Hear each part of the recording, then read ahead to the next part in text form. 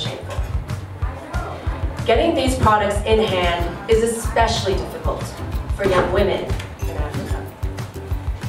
Lack of menstrual care, such as sanitary pads, is the reason that 30% of girls drop out of school.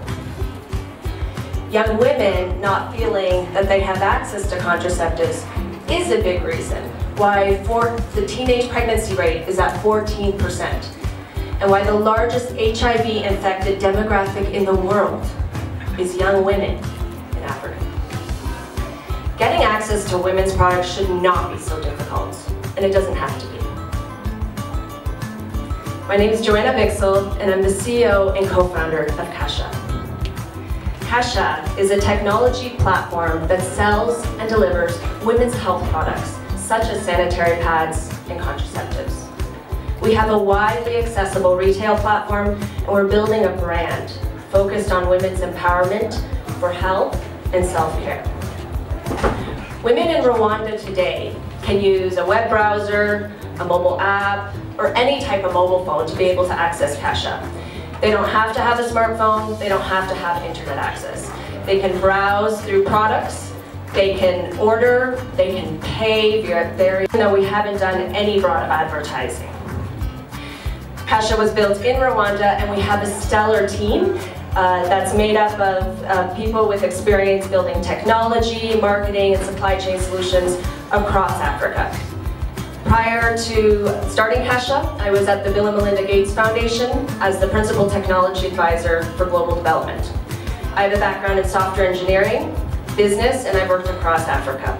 My co-founder has background in product marketing and finance, and our team in Rwanda hails from companies such as Amazon, Microsoft, and Tigo. Sorry. The biggest business opportunities right now are really in technology, health, and women. Kasha is perfectly poised to be able to take this opportunity by storm. We have an untapped market opportunity to fill. We have an existing scalable product that's already generating revenue, and we have a stellar team to do it. Invest in Kasha, and we'll change the world together, putting women's needs first. Thank you. Thank you very much. We'll take any questions? Yes? Okay, so we have two here and one. We'll start. Hi. Hello. Can you talk about a little bit about how you're acquiring customers and how much that is costing per customer? Sure, yes. So as I mentioned, we only have been operating for a few months, but I'll talk first about a little bit how we plan to acquire customers, and then I'll talk about the costs that we're forecasting. Various different ways. There's organic growth, of course, but then we also plan to tap into various communities such as students. We've had a lot of success that's very relatively low cost. We also plan to use a lot of social media, especially around women age 18 to 25. They're about Instagram, Twitter, all kinds of social media. And also influencers, and radio and various different PR is highly influential within these markets. So we do plan to spend around that. But I think most importantly, we really want to lead the conversation around women's empowerment for health and self-care. And so building that trust. And so that leads us to so many opportunities around just customer lifetime value, along women's lifetime recurring health needs. But today we project for the first year, our customer acquisition cost will be at around $4, dropping to half in the second year, and generating that movement. Hey, well done, that was great. So my name is Kenny. I just had three quick questions. The first one is, you set this business up in Rwanda. Could you talk us through what your scalability plans are across the region? I know you've just started, but it'd be great to just understand at what stage you believe you'll be ready to move out of Rwanda and into other markets. And then secondly, what is your capital raise? I don't think I picked that up. And what do you plan to do with the cash? And then thirdly, could you talk through one thing that needs clarification is, in Africa we have issues around contraceptives for women and having them order them. So are there any, how do you plan to deal with that moral dilemma in terms of having women who may be underage ordering contraceptives and having them delivered to them? That's a key cultural question that needs to be explored as well. Yes. So the first question I will address is, so we are operating in Rwanda today, and we are looking to raise $2 million to drive 18 months of operations and expansion. We want to be able to operate across Rwanda, be able to operate in Kenya starting in early 2017, and in expanding also to a pilot in Uganda at the end of 2017. So we do have an ambitious growth and scale plan. There was a other question there.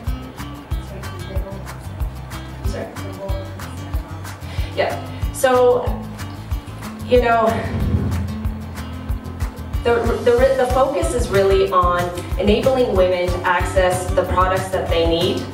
And it's interesting because women's health and anything to do with women's bodies tends to be a stigma, which is quite surprising because these are, you know, just biological concerns. And so our stance is really, we provide quality products available to all women. And so we definitely target certain individuals. We focus on women 18 to 25 as our core customer base. But we're a business and we serve women at all ages. Our focus is really on health. And the focus on health being that you need to protect yourself at all time. And let's have this conversation that's a supportive conversation, and also women feel empowered to make the choices that they feel is right for their bodies, their health, their families, and their communities.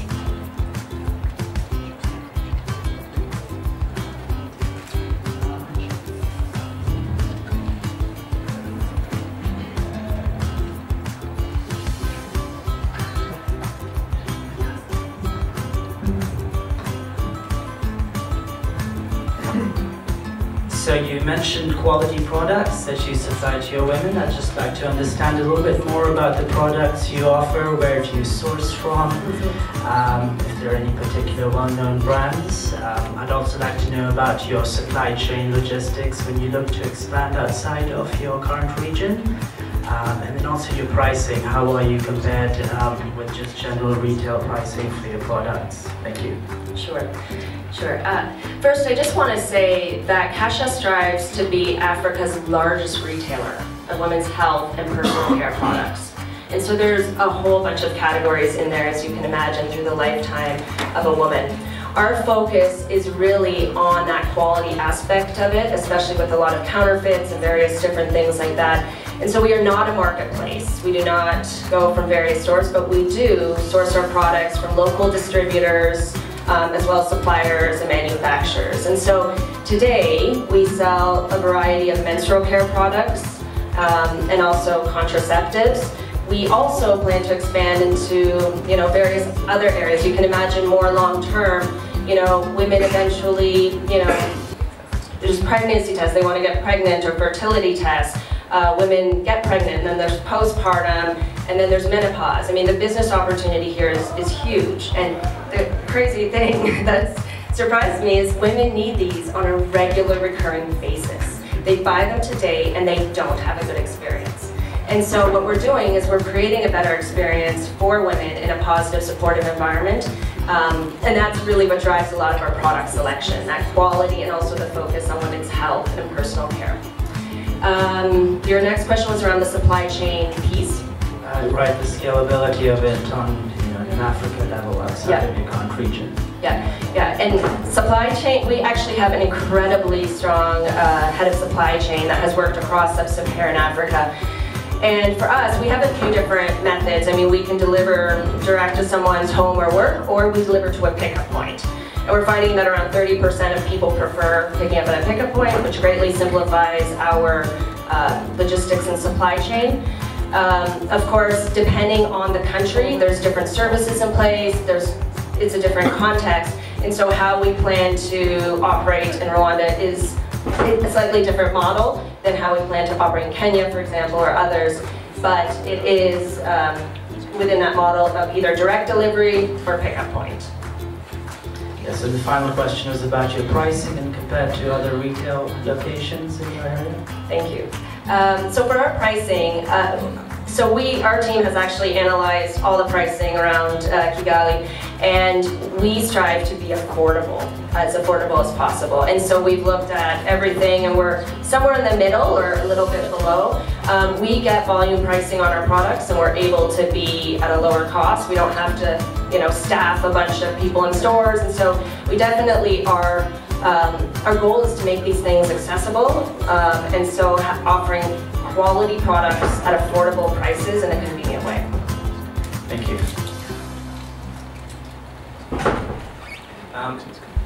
Here. Oh. My name is Steven Gugu. I'm from Victoria Rental, which is a local-based angel network. I had a question in terms of your target customer. So, which lady are you looking for? Is it sort of like the middle-income ladies, the low, sort of like on the high end? And assuming, because my assumption is that it's sort of like middle to high end, most of those ladies, at least in my experience, have access. So I'm just trying to understand how, or the need you're trying to solve from that perspective, especially if it's not sort of like bottom of the pyramid from that angle. Well, so first of all women, I'm serious, all women have uncomfort in getting these products. And so that is, really an equalizer in that sense. We do focus on, middle income women between 18 and 25, although, of course, everyone is welcome to order on the platform. And so within that context as well, what we're finding is we do also have an opportunity to serve women who cannot afford it. The way we've done that is we're actually instigating this social component where a woman can buy a sanitary pad to give to a girl in a school. And so we are able to also, just as a company, enable that access. But what we're finding in general is women at the lower middle income level are aspirational in their purchases, and they purchase things that we didn't expect them to purchase as well at the cost levels.